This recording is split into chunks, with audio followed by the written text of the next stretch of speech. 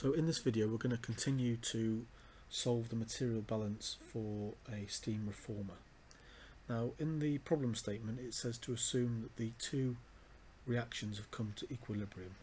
So we now need to think about equilibrium constants and how to use those to our advantage to complete this problem. So we have Kreform for the equilibrium in the reforming reaction, and that equals the partial pressure of CO divided by the standard pressure times by the partial pressure of H₂ divided by the standard pressure, and we have to cube that due to the stoichiometry of that reaction, and then that's all divided by the partial pressure of CH₄ divided by the standard pressure times by the partial pressure of H₂O divided by standard pressure. Okay, so that's one of the equations for the equilibrium constant that we've got. Then we also have a second equilibrium, the shift reaction, and we have K shift equals partial pressure of CO2 divided by the standard pressure, and then the partial pressure of H₂ divided by the standard pressure there, and that's all divided by partial pressure of CO, you guessed it, divided by the standard pressure there, times by partial pressure of H₂O divided by the standard pressure. So now we've got these equations, we actually need to relate this to what we've got in our material balance.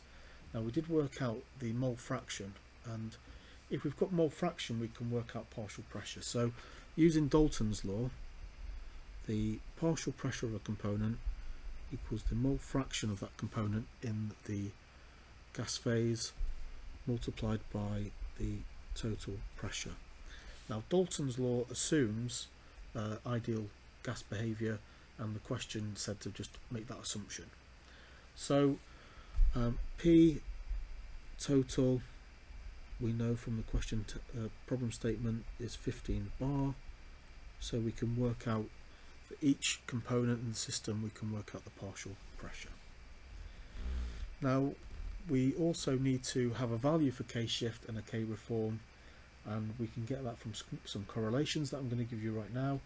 So K reform, these are also given in the problem statement. K reform equals exponential of 24.383 minus 15405 divided by T, and T is the temperature in degrees C. K shift equals exponential of 2299 divided by T minus 2.79. Now for T equals 850 degrees C, you should get K reform to equal 522.94, and you should get K shift to equal 0.9182. So now we're at the point where we've got two unknowns. We've got X and Y as our unknowns, and we've got two equations that can be solved up here. So all these two equations are basically dependent on X and Y. So we need to solve for X and Y in order to get a value of K reform and K shift that equals these two values.